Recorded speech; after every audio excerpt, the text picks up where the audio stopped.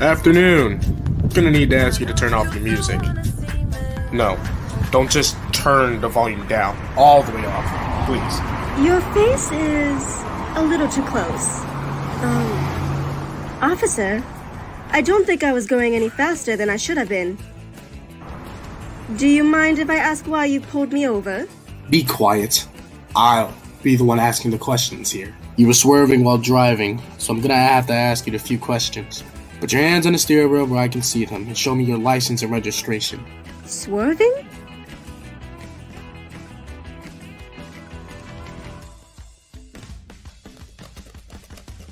Wait there. Hey, was I doing something wrong? Was I swerving without noticing? I know I wasn't speeding and I thought this road was too straight for me to swerve on. It's because you were jamming out Dua Lipa so hard. What? Really? No way. Jeez. Hey, maybe.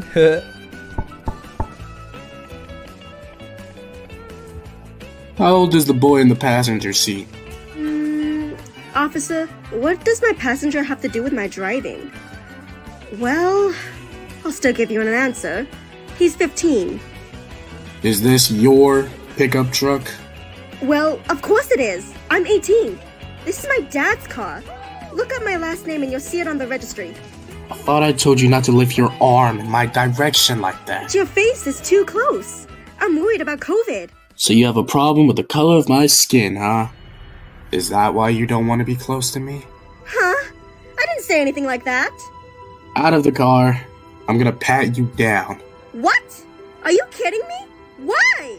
What did I do? Put your hands behind your head and stand facing the car. Ugh. Seriously? Are you carrying any weapons or drugs with you in the car? Obviously not. We were just going to swim. How do you think I'd be hiding anything dressed like this? Ugh.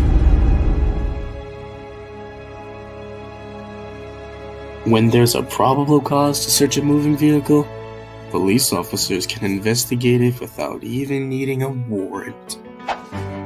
Hey, kid, get back in the car right now. Nobody asked you to come outside. Take your hands off my bro's body. You hear me? Do it right now. Because if you don't, I'll kill you.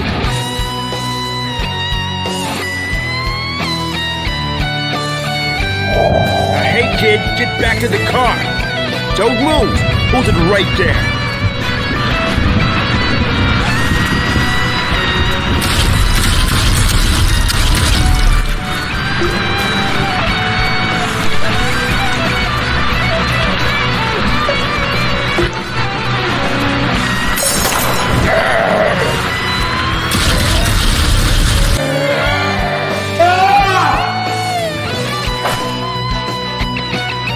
Take this, you piece of shit, and that!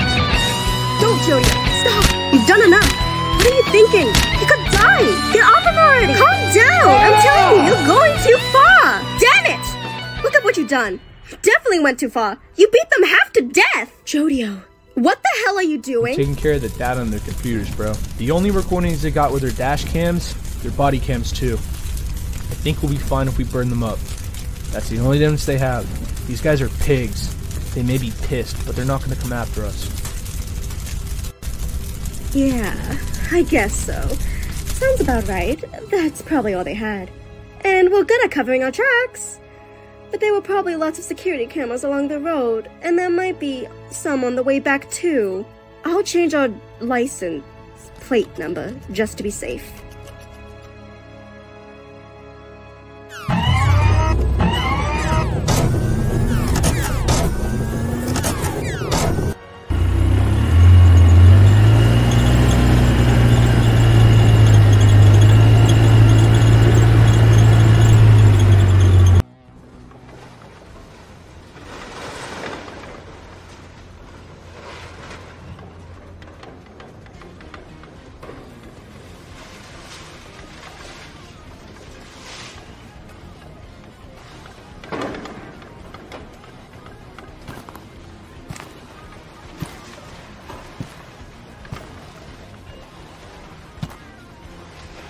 Next time, get here as scheduled. But yeah, I did good. We'll be counting on you for next time too.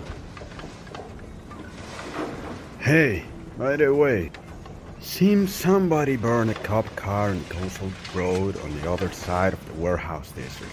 You two know anything about that? So, how are we gonna get back?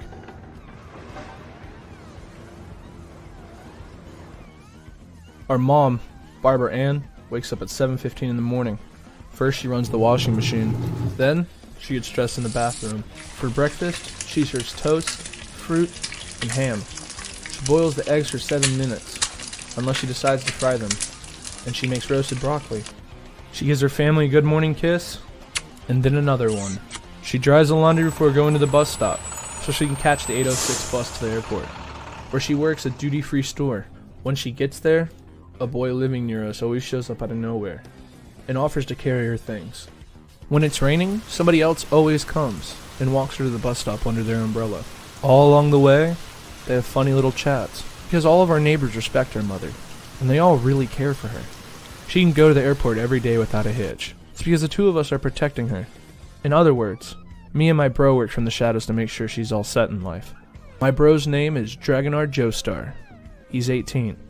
He wakes up every morning and goes jogging on the beach without fail. All he eats at breakfast is watermelon. Be sure not to push yourself too hard, but don't give up. That's a pet saying of his. Says he heard it from his Indian yoga instructor. He loves girly fashion, and he works at a boutique in Kalahi called Eco. His chest is a bit big because he gets cosmetic injections, although I've never seen him get them. He moved here to Honolulu, Hawaii from Atlantic City on the mainland. It seems like things were messy between our dad and mom, because she's been raising us alone.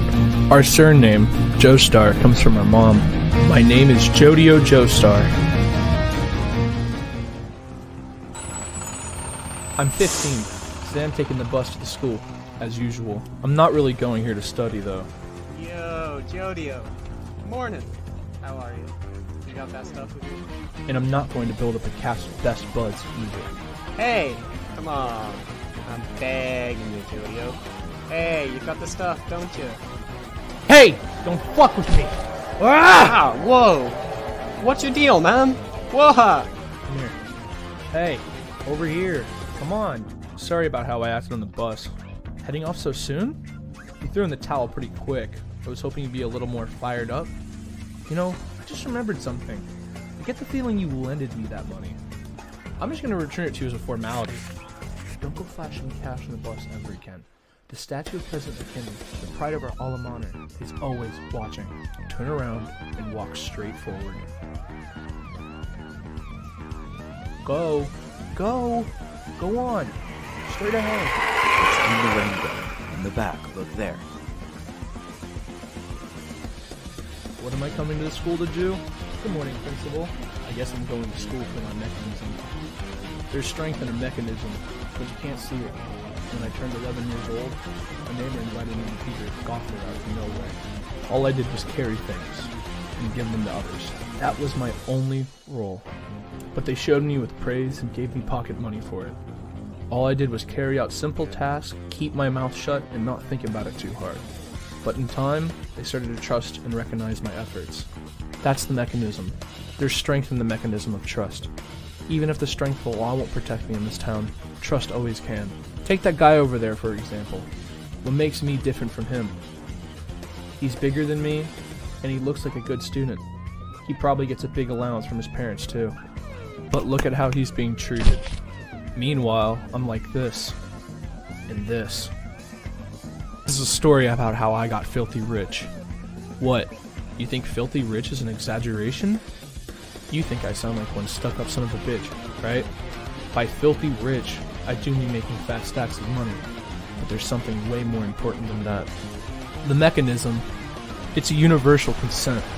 So even if I got enemies, I've already won against them. My mechanism can't be taken away. It can't fall apart. It's a principle of this world that makes wealth flow straight to me. I'd rather call it a mechanism than a system. It's like an ecosystem. There's an apex to it. I can't see it yet, but the mechanism is going to show its form and shape to us. This is a story about how a boy got filthy rich in the subtropical islands. Not humble enough for you? Too bad, because I'm definitely going to get my hands on it. His name is Paco Lovlantes, age 19. He was chubby up until about 2 years ago. But look at him now. This guy's ripped. He was the one riding a scooter through the courtyard earlier, but I wouldn't call us friends. Paco Lovlantes is still a high schooler at 19.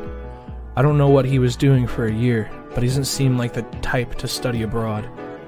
His ear's like that because his abusive dad bit a hole out of it. Hey, did you see how he moved just now? Were you able to? Maybe you don't know what I'm talking about, but he just swiped someone's wallet here in the store.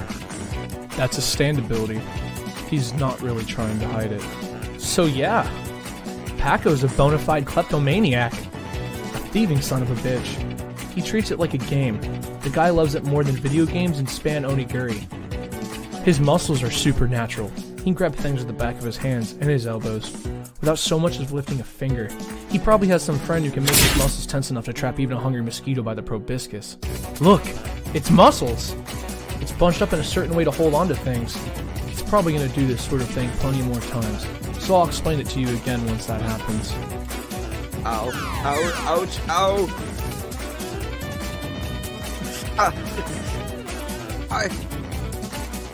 I put it back! Stop pulling it! Stop it! I put it back! Dragona. There's a gym on the other side of the street. I'm gonna go there with you. Telling someone there's a gym is basically just asking if you can kick their ass legally.